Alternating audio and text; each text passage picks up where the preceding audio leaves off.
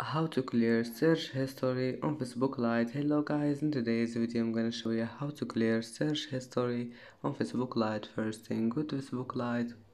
Here you will find these three lines in the top corner. Click on it and go down, click settings, and then just go down again until you find the activity log, and here you will find look at actions and other activity. Just click on it, and then here you will find search history.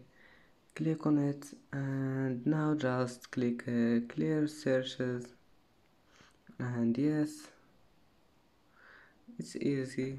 And that's it for today's video. If you like this video, please don't forget like and don't forget subscribe, and thank you for watching this video until the end, and see you in the next video.